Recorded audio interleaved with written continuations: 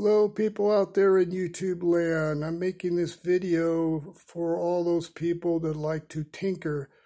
Kind of a retired aerospace machinist, but very into music. So I want to take this MXL model 991 microphone and I'm going to modify it. There's an amazing company out there, microphoneparts.com, that makes some exceptional kits and components to make this simple microphone into an absolutely great microphone. So I wanted to make a video showing how to disassemble this to take some of the mystery out. It's a simple design. One of the first things you want to do is observe it, look at it, check it out. As you notice here, I put some tape on here. The reason for that, in the aerospace industry, you want to replicate assembly and disassembly of components the way they put together, because you know MXL, they put this together their way.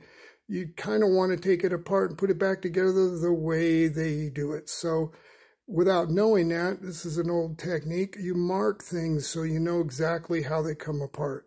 So if you notice, there's a screw here at the back end of the mic and there's one here on the other side.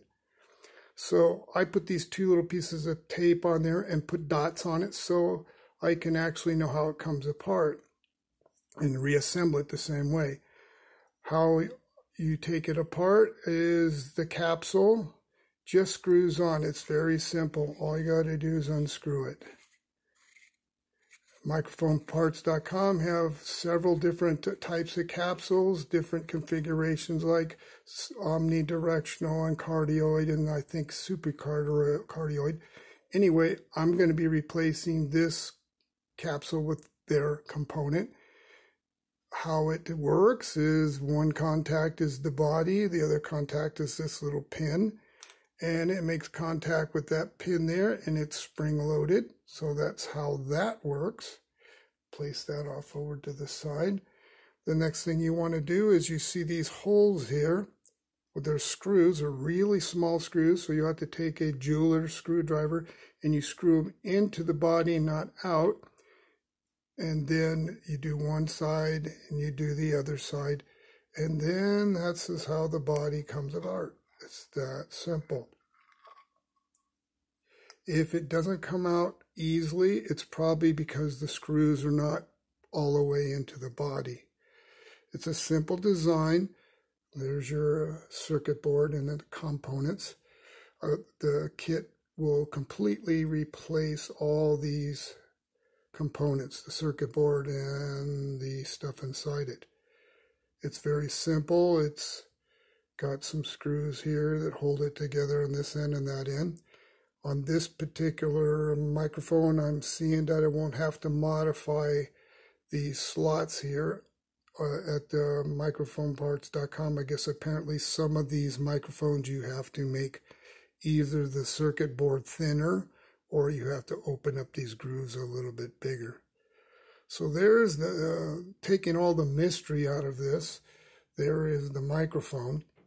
So for assembly sake, all you would do is after you got all the components together like this, you just simply slide the body back onto the internal components, line up your dots or the way you marked it, and you would screw these screws back out on both sides, and then that would be assembled. Then you just take the original capsule or your new capsule, and here's another tip. This is a very small thread, precision thread. You don't want to force this on here. You want to line it up and gently just feel it.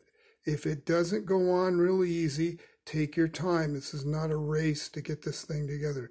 It should go on real easy. If it's not, that's probably telling you that the thread engagement is not aligned. You want to make sure it goes on nice and easy. It's very easy to damage a fine thread. So you just snug it in and that's it. That would be the assembly of your microphone. In the other videos, I'll show what I'm going to be doing on the inside, and I'll have a final video putting the higher quality component capsule on the end. So there you go. That's the assembly and the disassembly of the MXL Model 991 microphone. Stay tuned.